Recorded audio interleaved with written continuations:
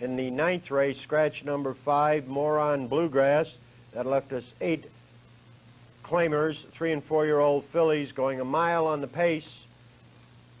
We'll join Gil with the race in progress. Donder shows the way, a length up on the outside to be second.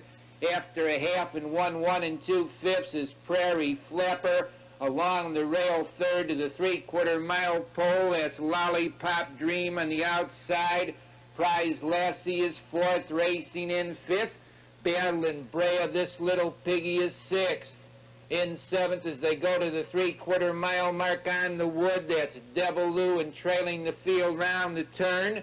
M's Delight, they go through the 3/4, 1:33 and a tick. On the front end with a short lead, that's Donder. On the outside, the challenger second is Prairie Flapper. From far back, this little piggy. In the lane, Donder's under a drive. On the outside, Prairie Flapper with this little piggy closing ground between horses, Lollipop Dream. It's Donder.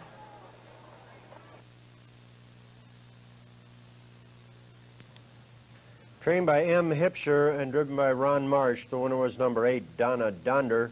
Donder paced the mile in 2:03 and 3, paid $7.40, $3.40, $2.80.